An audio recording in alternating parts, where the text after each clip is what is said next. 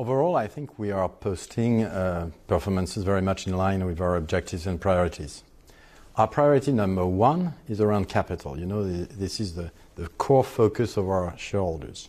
The great satisfaction is that we have a core tier 1 which stands at 12.5%, strong increase compared with end of June, close to 50 basis point increase, including the provisioning of our dividend, 1.65 euro per share in cash, so 3/4 of 2.2 euros per share. It's something exactly in line with what we've said.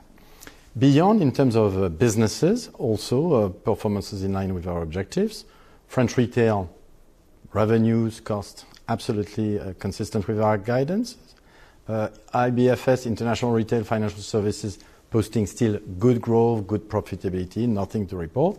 And on the GBIS, we are in the middle of a restructuring, which is going smoothly.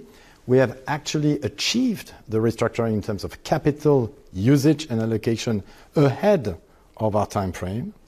We have, of course, in terms of revenues, the reduction related to the restructuring, which has taken place.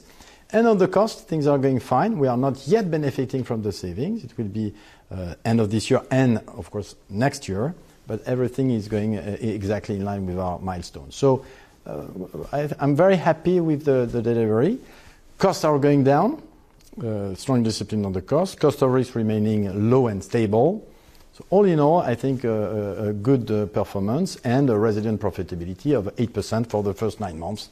I think it's not so bad in an environment which is remaining, as we all know, challenging for European banks. Hi, I'm Joanna Bersecci, and thank you for watching. You can check out more of our videos by clicking on the boxes on the screen. And don't forget to subscribe to our channel for more from CNBC International. Thank you for watching.